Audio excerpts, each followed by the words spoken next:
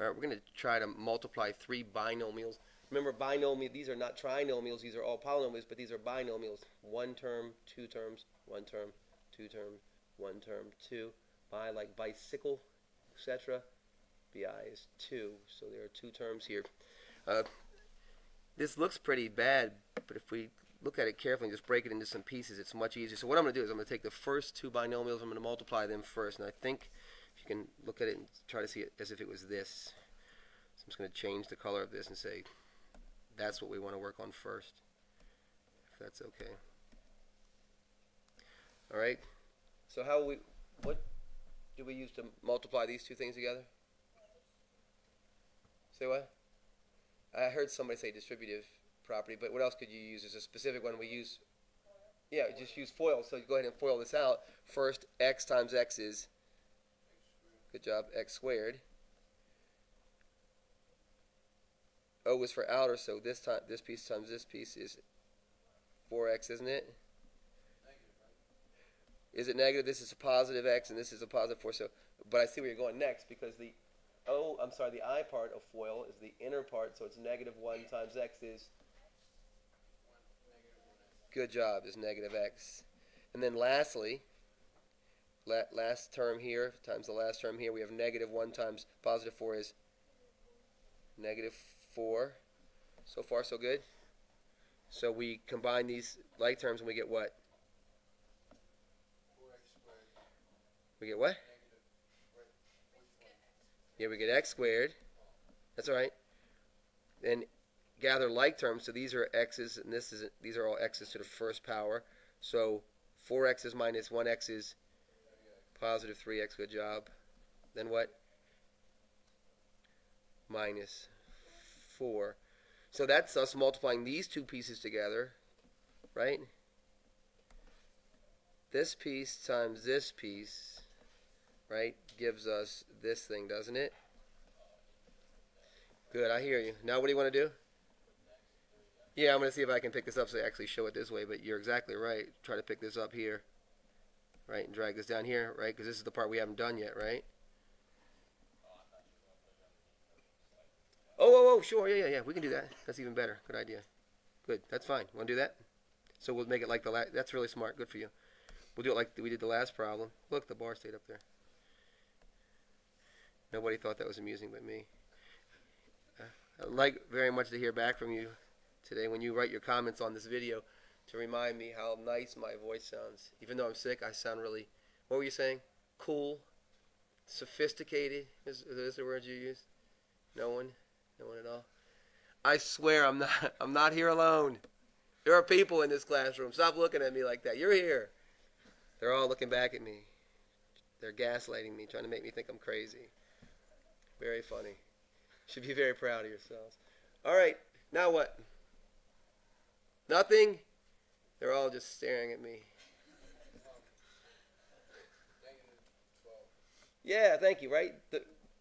We have two terms inside of this binomial. We have the positive 3 and we have the x here, don't we? So start with the positive 3. If you want, we can change the color of it just to make sure we're being clear what we're multiplying here. It's this positive 3 right here, isn't it?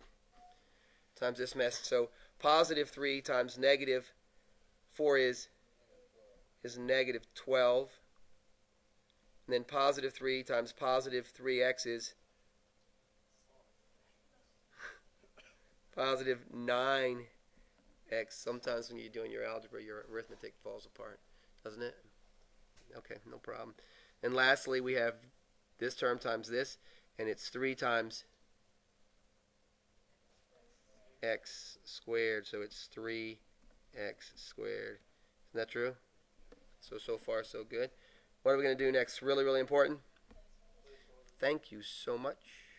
You're going to have a placeholder. Just put a 0 here, because we know we're not going to get anything in the ones place because we're going to be multiplying by an x term, right? Good for you.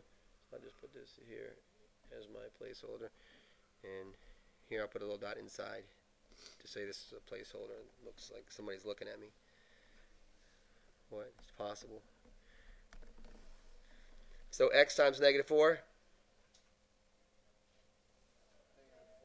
negative 4x, and lo and behold, our x's end up over top of our x's. That's going to help us later not to make unforced errors, isn't it?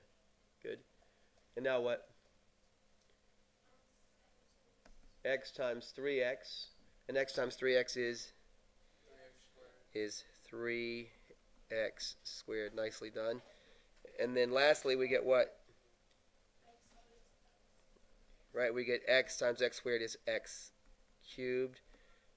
And now just do some simple addition. Thanks very much. Negative. I'm protecting his anonymity. Yes, thank you very much. Did you really call him E?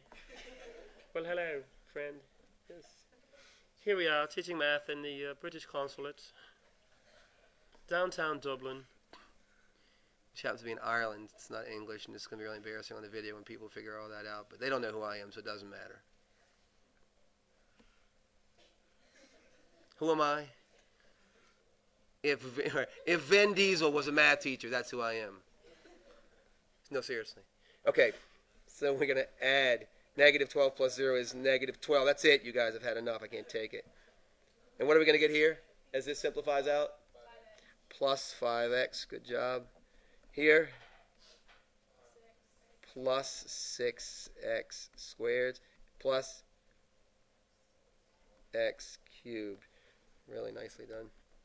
Please, I'm asking you, as people who care about me, please put a bracket, put something around your answer so I can find it more easily, will you?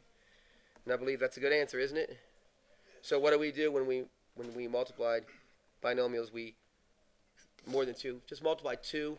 And then take the product and multiply it again. All right? Okay. E, hello. No, really. How do you stop this thing? It won't quit. It really won't. I keep pressing the button, but nothing's happening. Oh, if you press the stop now. Goodbye. I say goodbye.